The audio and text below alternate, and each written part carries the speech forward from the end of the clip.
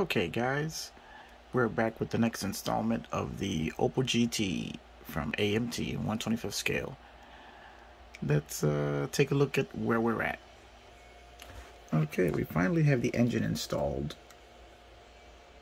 into the chassis, and as you can see we have our drive shaft lined up. As I said in the previous video, there will be an issue with the drive shaft as it's a little too long, so you have to trim it back a little bit.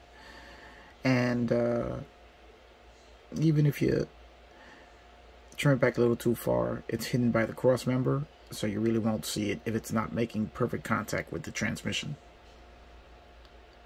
Engine's in there. The engine went in very easily. No issues there. Giving the glue a chance to set. And then we'll be done with the chassis other than the exhaust, which we have to install.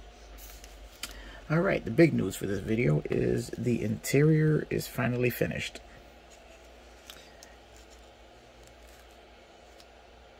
Here is the completed wood trimming on the steering wheel, dashboard, center console. I decided to go with an all wood instrument cluster in the dash. Just thought it was something that was fitting of the car, and I kind of like it. You can see the seats are in. I've added seat belts to the car, and thanks to a lot of the informative people on the Opel GT pages, I found out that this is a speaker in the back. So what I did was I put a little stainless steel mesh over the engraved speakers, built a little frame around it, and there we have a nice speaker cover to go along with the aftermarket radio, which I have installed here using the photo etch parts from Model Car Garage. Now, one thing I want to mention is one of the details that was left out of this car, which should never be left out of an Opel, is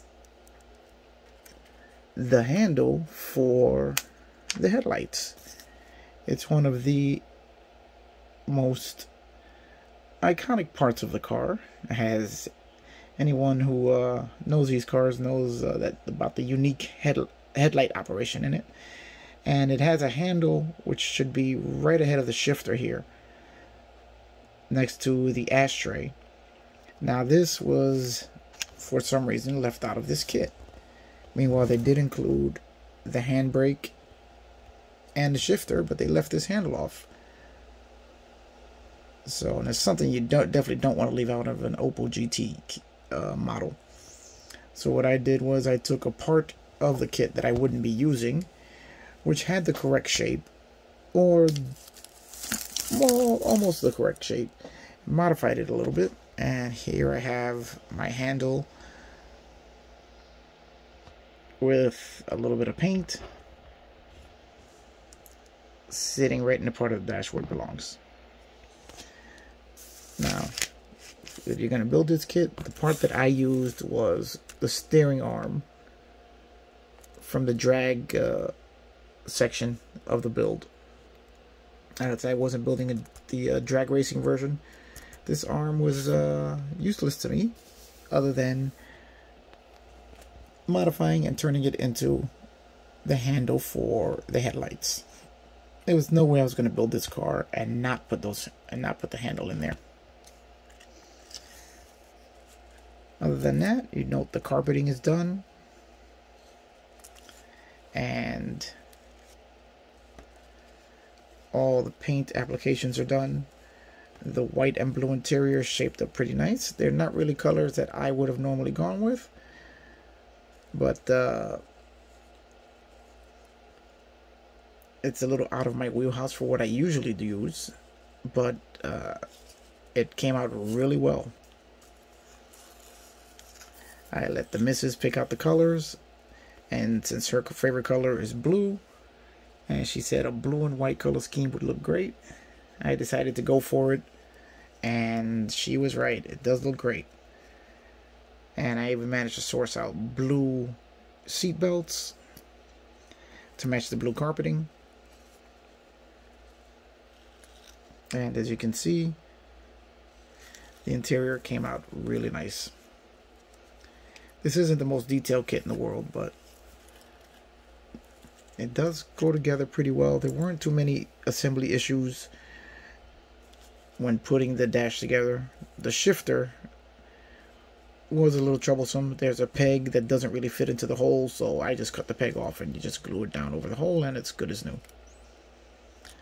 The dashboard assembly itself glues in relatively easy. You're going to have to hold it down a little bit, wait for the glue to set, as you kind of have to force it into place and it'll pop right out if you're not careful. And if you don't hold it in place as the glue sets, the upper part of the dash and the lower shifter assembly where it meets the center console, they'll separate.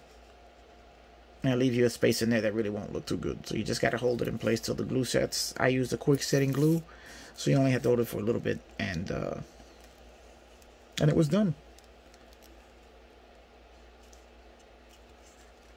So now we have this sub-assembly is done.